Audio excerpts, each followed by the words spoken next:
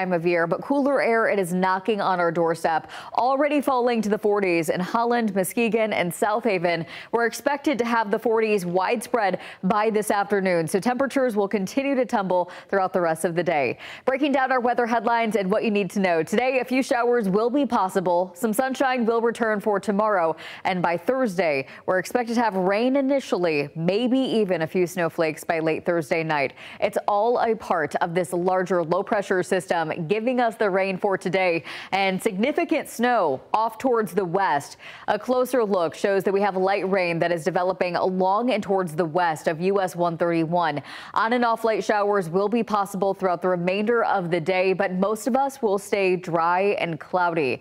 Heavy rain returns late after this evening, after 7 p.m., the heaviest of rain on the east side of the state, as the system will be pushing north on Wednesday, giving us dry weather and some sunshine throughout the day tomorrow. Eventually, the same system backtracks into West Michigan, giving us rain late in the day on Thursday and maybe even a few snowflakes late Thursday night, as temperatures will be dropping below freezing.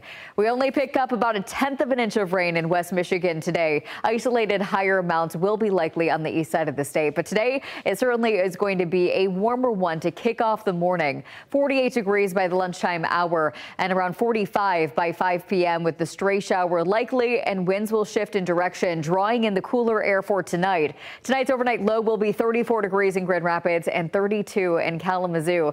Daytime high temperatures on Wednesday will be back in the 40s, so you'll notice a difference in the atmosphere tomorrow, but at least we'll have that sunshine. The chance of rain is going to be the strongest today, but the chance of snow isn't too far away. A few flurries are possible on Friday, and then a system will be moving in on New Year's Day, which is Sunday.